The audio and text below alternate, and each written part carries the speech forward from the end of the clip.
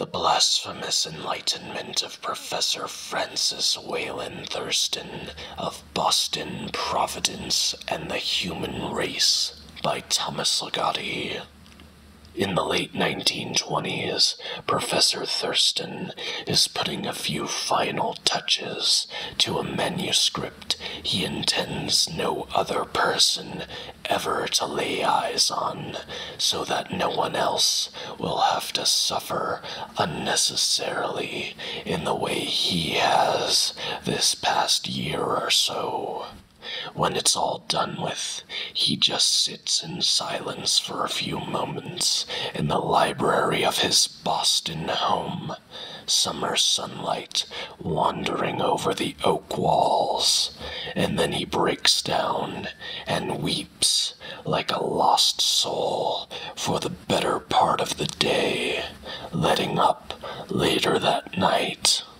Professor Thurston is the nephew of George Gamble Angel, also a professor at Brown U, Providence, RI, whose archaeological and anthropological unearthings led him, and after his death, led his nephew to some disturbing conclusions concerning the nature and fate of human life, with implications universal, even in their least astounding aspects.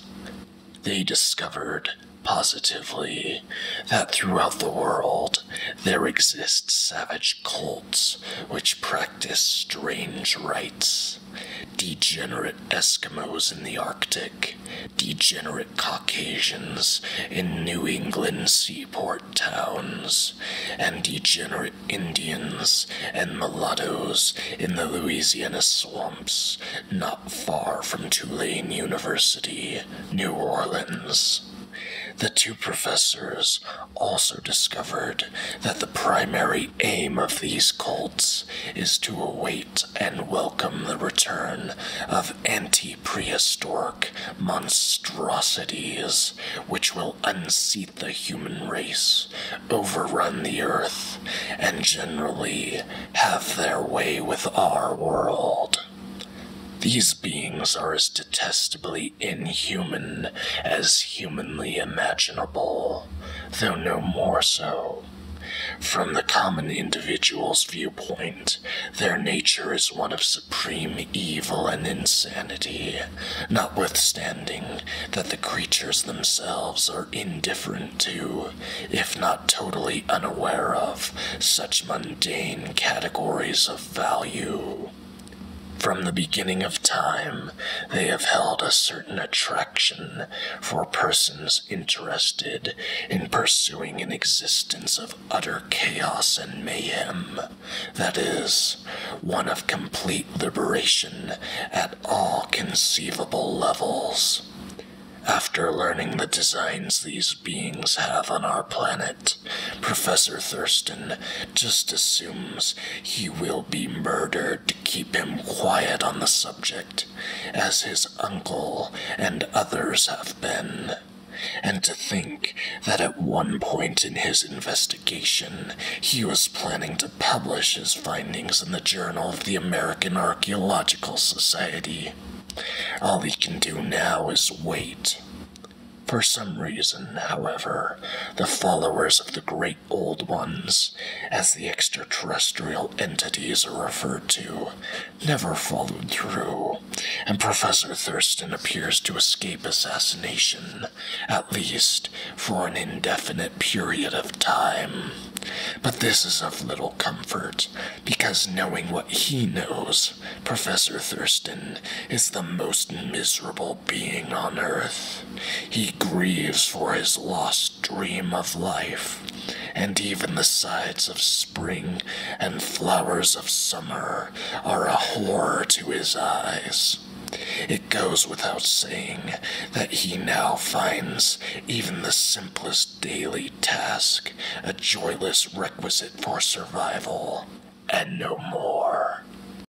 After months of boredom and a personal devastation far worse than any worldwide apocalypse could possibly be, he decides to return to his old job at the university. Not that he believes any longer in the hollow conclusions of his once beloved anthropology, but at least it would give him a way to occupy himself, to lose himself. Still, he continues to be profoundly despondent, and his looks degenerate beyond polite comment. "What's wrong, Professor Thurston?" a student asks him one day after class. The professor glances up at the girl. After only the briefest gaze into her eyes, he can see that she really cares. Amazing, he thinks. Of course, there is no way he could tell her what is really wrong, but they do talk for a while, and later take a walk across the campus on a clear autumn afternoon. They begin to see each other secretly off campus, and with graduation day behind them, they finally get married, their ceremony solemn and discreet. The couple honeymoons at a picturesque little town on the seacoast of Massachusetts. To all appearances, several sublime days pass without one ripple of grief. One day, as he and his bride watch the sun descend into a perfectly unwrinkled ocean, Professor Thurston almost manages to rationalize into non-existence his dreadful knowledge. After all, he tells himself, there still exist precious human feeling and human beauty, e.g., the quaint little town created by human hands. These things have been perennially threatened by disorder and oblivion. Anyway, all of it was bound to end somehow, at some time. What difference did it make when the world was lost? Or to whom? But Professor Thurston cannot sustain these consoling thoughts for long. All during their honeymoon, he snaps pictures of his smiling wife. He loves her dearly, but her innocence is tearing him apart. How long can he conceal the terrible things he knows about himself, about her, and about the world? Even after he takes a picture, this wonderful girl just keeps smiling at him. How long can he live with this new pain? The problem continues to obsess him, to the future detriment, he fears, of his marriage. Then, on the last night of the honeymoon, everything is resolved. He awakens in darkness from a strange dream he cannot recall.